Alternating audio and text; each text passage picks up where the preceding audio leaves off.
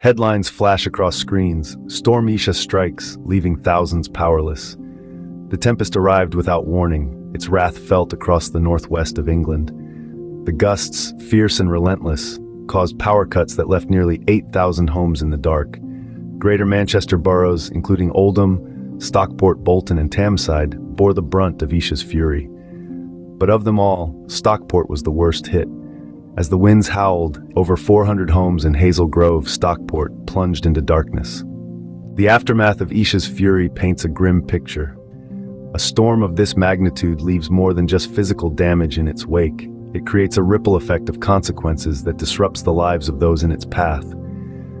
Isha's tempestuous winds have brought about conditions so unsafe that carrying out necessary repairs has become an insurmountable challenge.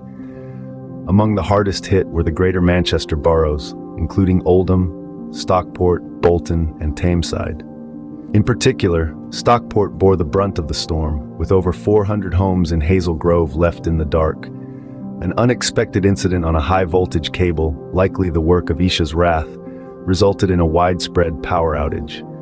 The storm resulted in nearly 8,000 homes across the region being plunged into darkness, a stark reminder of the power of nature and the vulnerability of our infrastructure.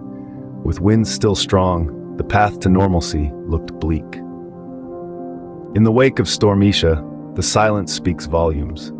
This tempestuous force has left a lasting imprint, with almost 8,000 homes plunged into darkness in the northwest of England.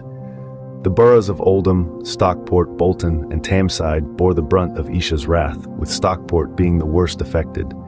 Repairs are a daunting task, the strong winds rendering conditions unsafe. As the remnants of Isha linger, the resilience of the people shines brighter than ever, proving once again that no storm is too powerful to dampen the human spirit.